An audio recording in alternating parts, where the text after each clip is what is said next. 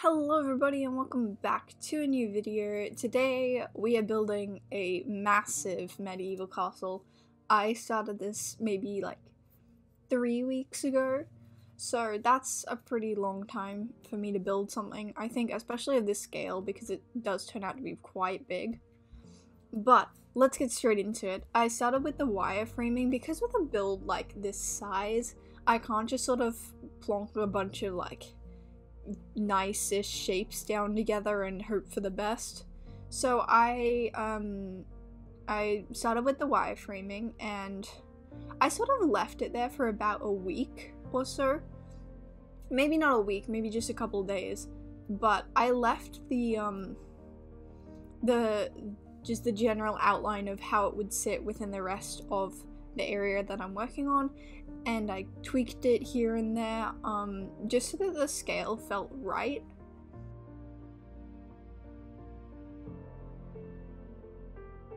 And most of the shapes in this build are circles, and I just sort of made them up, I'm gonna be honest. I figured out like how big they needed to be by making a cross, and then I just made the rest up. If you have trouble like making circles, you can look up like templates online, but I can't be bothered doing that. And with a project this big, it was important for me to not like start it and then just never finish it because I wasn't motivated to just keep building. So I collected about maybe half the materials that I needed for the project before I started, or definitely over half. But I had the majority of materials there, but I just had some that I needed to go back and collect, like wood in particular, because you never know when you have enough wood. And things like acacia wood I had to go out and find like in the middle of the project, which is really annoying, traveling 4,000 blocks to get acacia, not recommended.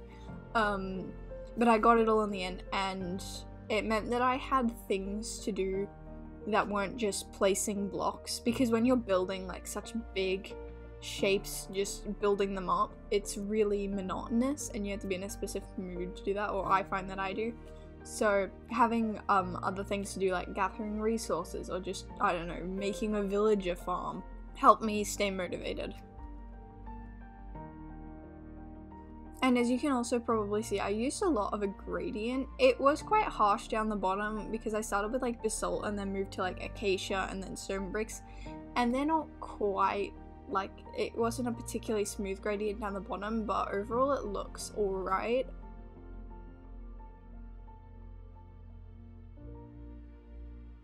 And I also added gradients within the other colors that I put in. So just so that everything wasn't completely grey, because that's a little bit monotonous. Just a tad. I added in some white towers and some granite towers, just so that there'd be some contrast within the build and it would stand out a bit more, and you'd be able to differentiate between the shapes, because otherwise it would just look like a huge grey blob.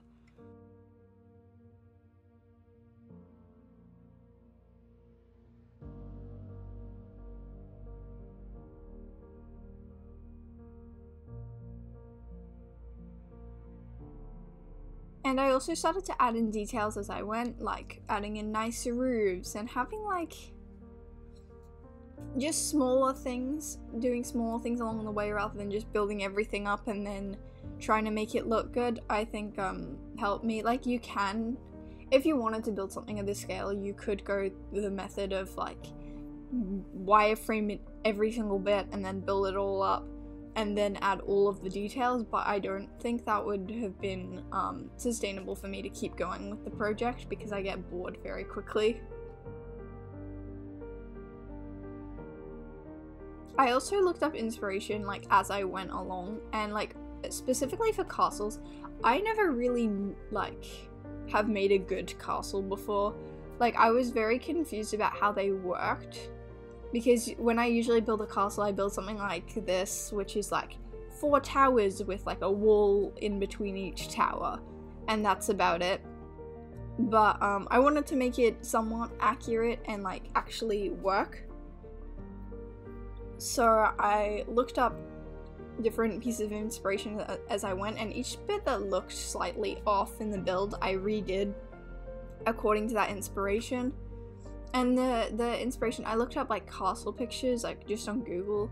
Yeah, looking up inspiration is a really good way to get like instantaneous feedback, because you'll look at your build and you'll look at the inspiration and you'll figure out what doesn't look right, and what you could add.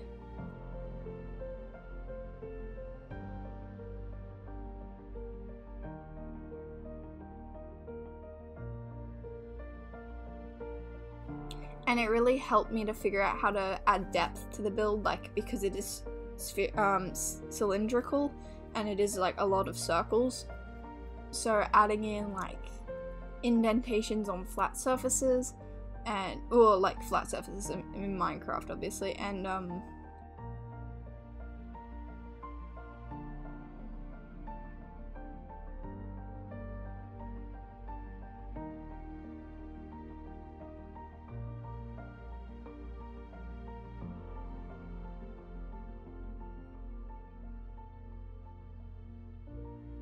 then the roof shapes, I wanted to try a different roof shape, so what I did with these was I made it sort of like an exponential graph, if anyone understands that. It was just, I didn't want to make it a constant curve, because that doesn't look good with, I don't know, I'm not a huge fan of constant curves, and constant curves are good on like slanted roofs, like house roofs, but I didn't find that I wanted to do that on the castle roofs, so I sort of just made it every time I went in a block, I went up more, and it sort of ended up with what came out, and I like it. I'm a big fan of it.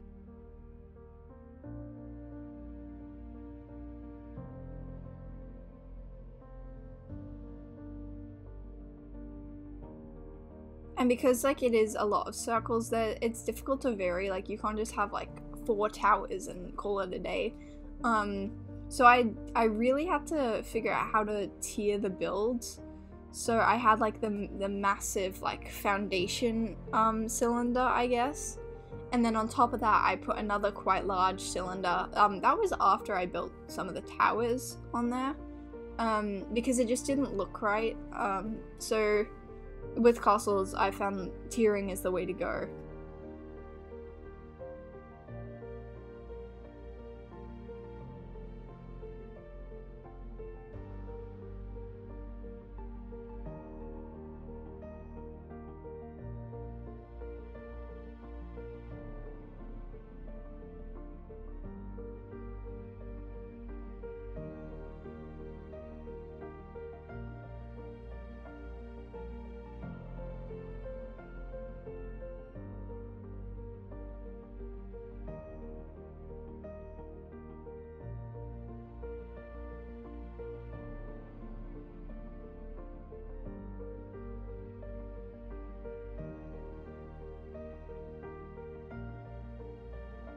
And then at the end, I guess you really can't finish a build, but when I felt like I had added enough details to the exterior of the build, I stepped back, and the one thing that was missing was the environment, so I added in a cliff side and some custom trees and just some nature to it, so that it felt like it was part of the environment and didn't just get plonked there.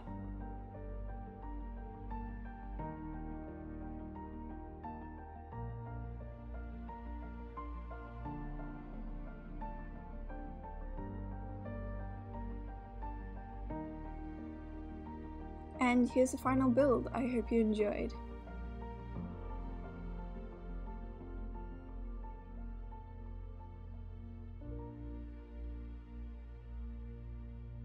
If you did enjoy the video, make sure to like and subscribe. It helps the channel out and it helps me make more of these.